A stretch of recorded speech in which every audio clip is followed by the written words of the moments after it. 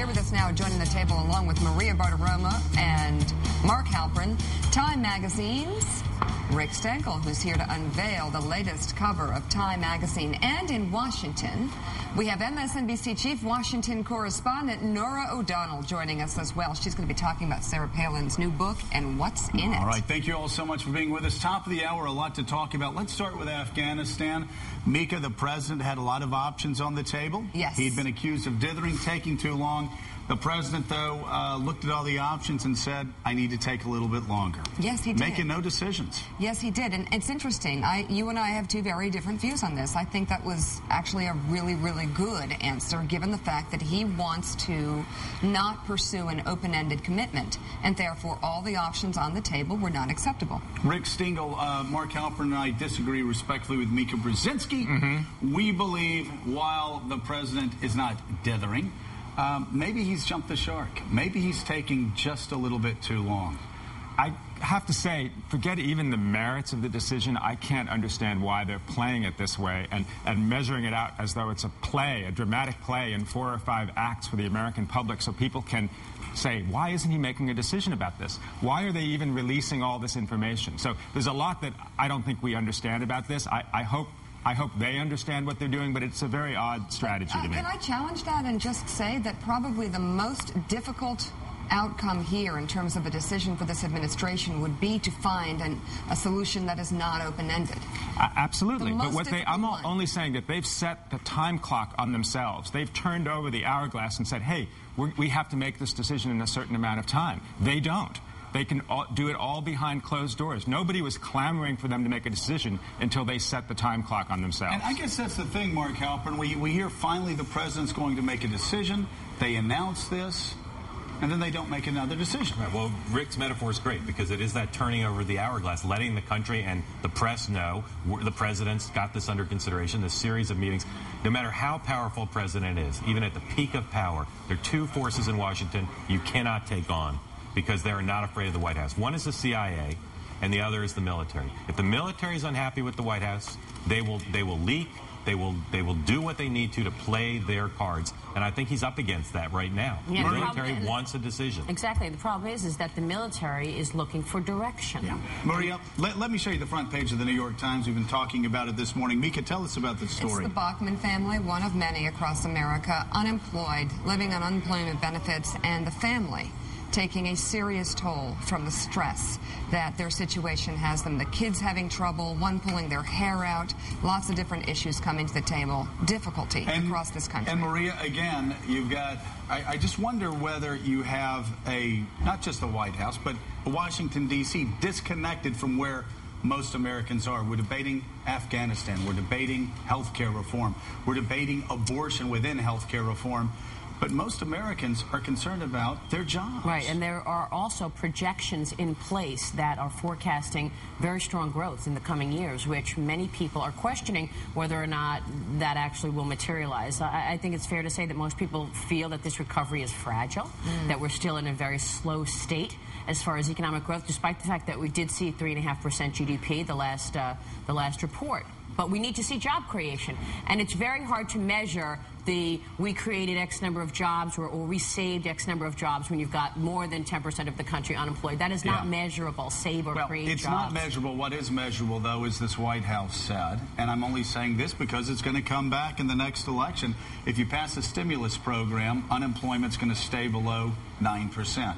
It's not. You look at a poll that just Gallup put out. It's what's Mark Halperin. It's called the generic ballot test. Of course, we know about it. It's macro at best. But what does it tell you? 48% of Americans say they would vote for a Republican right now for Congress.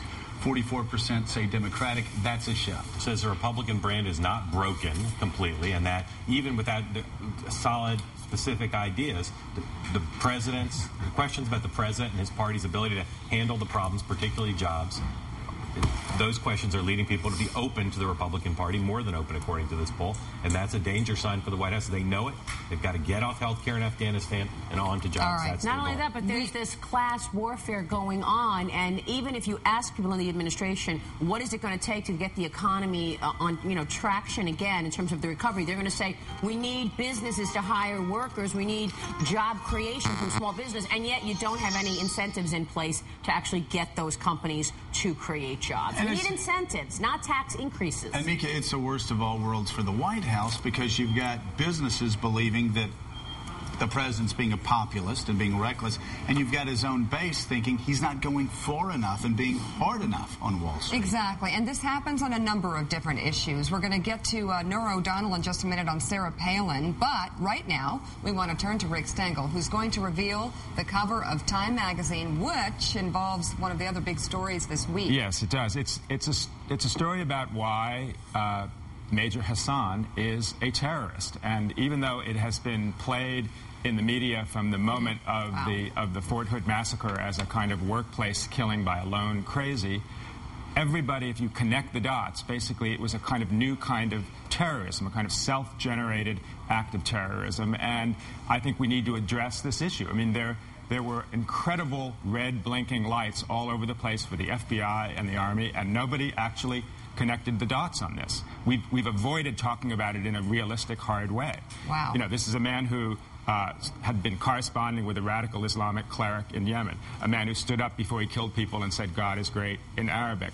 All of these things, we're sort of denying the fact that he actually was a terrorist, but a new kind of terrorist. And we have people who still say we shouldn't look at the fact that he's a Muslim. But it seems to me we have to, because that's this story, isn't it? Absolutely. And I think the FBI, I think the Army, what was the lesson we learned after 9/11 is that people didn't connect the dots, that the information was out there. This was a preventable tragedy. There's no doubt about it. There were incredible warning signs for years. Let me ask you a question, though, because it's a great story by Nancy Gibbs, by the way. It is a fascinating conversation and one we need to have. On both levels, the media and the federal authorities not connecting the dots. I just want to know what your thoughts are on the coverage and the day after and the conversations that were generated out of this, because there was one place where we kind of cut through the BS and said, you know what, this looks like it's politically motivated. There is nothing saying post-traumatic stress, nothing saying mental illness, nothing saying repeat torture duties, and that was right here. Jack Jacobs, but we were very much alone. Everybody was afraid to talk about it. Jack Jacobs on the ground said this is politically motivated. Bottom line. Everybody around here sort of gasped. And we have great reporting in this piece, which is beautifully written by Nancy Gibbs. But people in the military saying there's a lot of political correctness here. There's a lot of fear of criticizing Muslims in the military. And as a result, a guy like Hassan could get promoted up the ranks. He became a major. And that basically they were ignoring these signals in the interest of political correctness. Hey, Rick, help me out here. Who's the best college president in America? Well, we have Gordon Gee as the best college president in America. There's a great profile of him by David Von Drehle. We rank top. Where is he? In Ohio. Okay. And it's a new thing that we're doing. We're ranking college presidents. We're trying it out for the first time this year. And I saw you had Arne Duncan on there. I mean, part of the motivation for us here is higher education has to be rethought in America. Time also talks about what we can learn from China. What can we learn? What we can learn from China is to be ambitious, to save money, to build your infrastructure, and to have a grand vision once again, like we once had. I mean, China is doing the kinds of things that America was doing in the 19th century and the early 20th century. We have to get back to growth again. And my weekly Joe Klein question. What's Joe? And you saw Mark Halpern's piece on Sarah Palin, by the way. Not that I want to ignore Joe Klein. Well, we were going to say Joe Klein it talks about Afghanistan. It really dovetails perfectly with what you were talking about this morning. He's basically saying, can the counterinsurgency strategy work in Afghanistan the way it worked in Iraq? And basically, the conclusion is Iraq and Afghanistan are so different. There was a basis for it in Iraq in a way that there really isn't in Afghanistan, where so many of the generals say, look, it is a society that has no infrastructure, that has a broken political system, that is not sophisticated in the way that Iraq is. A counterinsurgency strategy might not actually work.